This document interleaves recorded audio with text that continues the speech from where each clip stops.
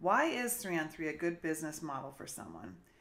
Well, for a startup business, there is a low startup investment with very low risk. So, for a startup business, there's not many other rock solid businesses that you can get into for this low of an investment. Basketball is really popular. More kids ages 9 and up play basketball than any other sport. There's not a lot of competition right now for 3-on-3. Nobody else is really doing it yet. It's a pretty new concept. Not that people don't know about 3-on-3 basketball, but there are not a lot of people out there offering 3-on-3 options to players and families. It's a really good time to get started on this and do like we did and establish yourself as the 3-on-3 expert in your community. The best players in the world are getting into 3-on-3 basketball. We know we have the big three, the former professional athletes. It's in the Olympics. It's college players are playing 3-on-3. So it is really growing in popularity. And once the younger players see the top players in the world playing 3-on-3, you know they're going to want to follow suit. It has been proven. There is a system. And when there is a proven system, that means other people can do it too. And it's a profitable business model. Both Mike and I, we gave up our teaching and coaching careers to do this, and we're better off for it. And I want to just show you a couple of scenarios of some estimated profits you could get from your leagues. So here you can see we have the 3-on-3 Basketball League estimated profit calculator. And I was having a lot of people ask me questions about how much money could I expect to make, or what would my profit be if, and I really couldn't give people a solid answer unless I had all these different variables from them. So I created this estimated profit calculator, and you can play around with it. You're going to enter in some answers to these top 6 questions up here, and then you can see how your bottom line changes. So if you're running a 4-week league, you're going to look here at this blue line, and if it's a 5-week league, you'll look here. And what's going to happen is these are our different expenses up here that we have to take into consideration.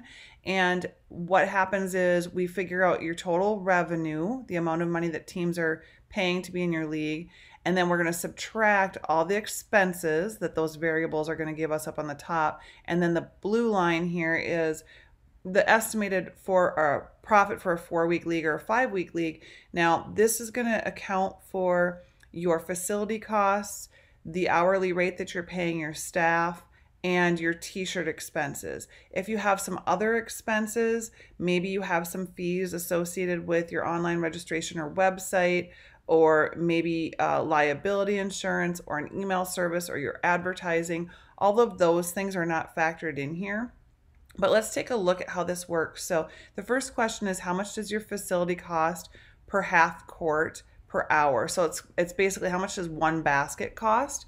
And let's just say around here it's about $25 an hour for a court, but maybe let's say it's more expensive where you are, and say you're getting your court for $30 an hour or maybe $40 an hour. You're going to take that number and divide it in half because you have 2 baskets there. And when I hit enter, or when I hit return, you're going to see that the bottom lines are changing down below. How many baskets or half courts do you have? 8 would be a great number. Maybe we could say you have a smaller facility and you have 6 baskets. Again, you'll see the numbers changing below. What's the hourly rate that you want to pay your staff? I have $20 an hour. Maybe you're going to use high school varsity players and you can pay them $15 an hour. And how much are your shirts going to cost? We'll stick $5 in there. How much are you going to charge for a team? Maybe in your area, things are just a little bit more expensive, so your price could be a little bit more than $210. Let's say you're going to charge $225 per team for your league. And then I entered in 70 teams. Now, when you first start out, you're probably not going to have 70, 80, 90, 100 teams right away, maybe, but let's just be a little bit more conservative and say your first league, you have 50 teams. All right, so if we were running a 4-week league, you would be seeing a profit of about $7,000. If you're going to run a 5-week league, you can see here it's a smaller number, which doesn't make sense, but you're probably going to charge more than $225. So maybe you're going to charge $260. Whoops. $260 for your 5-week league. And then instead of 6,000, now you're seeing 8,000 over your 5 week. So you can just have some fun playing around with this, putting in some different variables based on the costs that you're finding when you start researching what facilities costs and t-shirts costs and how much you're going to have to pay people. And then, be conservative yet, optimistic and ambitious about how many teams you're going to have in your league.